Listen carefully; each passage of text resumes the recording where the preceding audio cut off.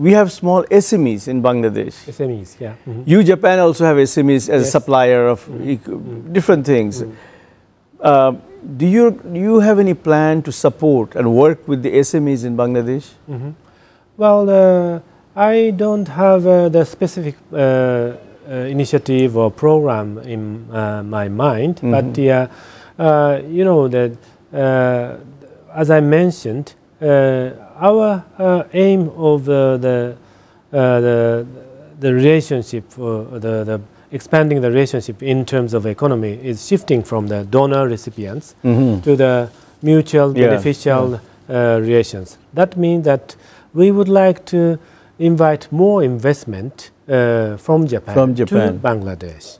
And in doing so, we would invite not only the big companies, but also the small and medium-sized economies. A few days ago, Bangladesh Economic Summit, there was a lot of companies came.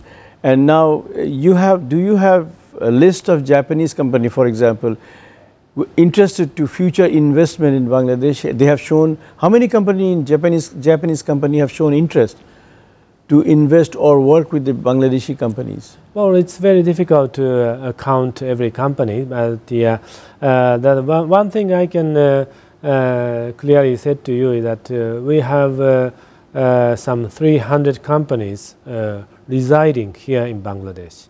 Wow. The number is not so big in comparison with the companies in Vietnam or other ASEAN countries.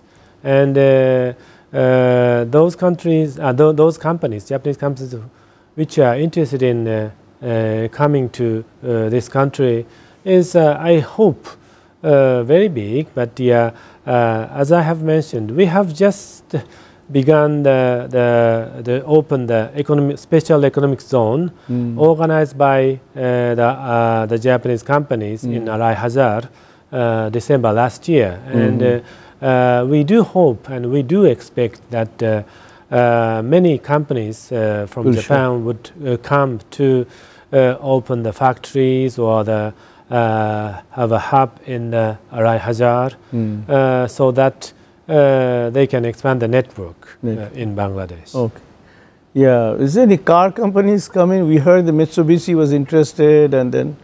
Well, the answer is at this moment no. And well, there are several reasons, but when it comes to the real investment, I'm always saying to the public, but together with the government of Bangladesh, we should talk with the obstacles that the Japanese companies are facing, or the new companies will face to invest here in Bangladesh. And the investment-related agencies should give more incentive for the foreign investors to come to Bangladesh. And unfortunately, as I mentioned, in ASEAN countries, there are so many factories and the investment in the automobile sectors. But as far as I know, there's no